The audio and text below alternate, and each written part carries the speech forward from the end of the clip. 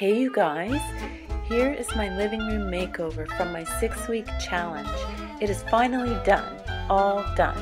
And I'm dedicating this video to my dad, who is such a great inspiration in my life, teaching me to always do what you love. So may you too find what you love and just do it. Now I've included 9 or 10 tips on organizing as well to help you get things in order. So I hope you find that helpful. So to begin, here's a fast look at the office first, and then we're going to step into the living room next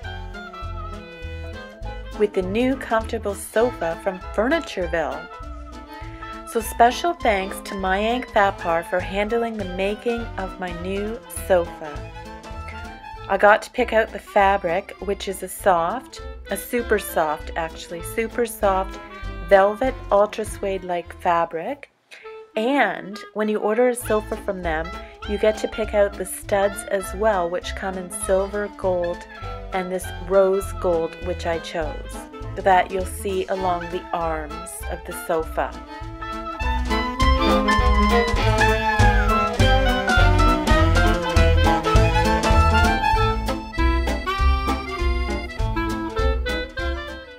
Now, to tidy up any wires, just fasten a hook behind your furniture and then wrap the wires around it to keep everything neat and tidy.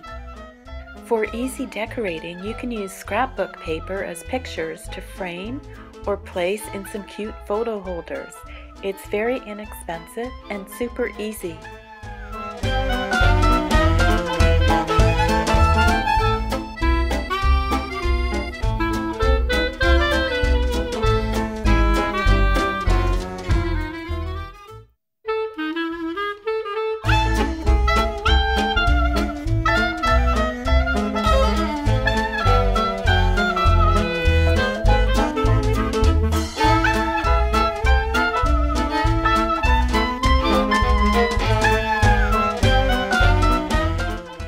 And be sure to bedazzle your curtain rod with diamond end finials for that extra bling. And don't be afraid to use a raw edge, that's R-A-W raw, edge curtain for that farmhouse, that boho farmhouse shabby chic look. It really adds that special something. And here's my cute little chalk paint table, which you may have seen in my previous video. Just check out the chalk paint video and you can see how to make one for yourself.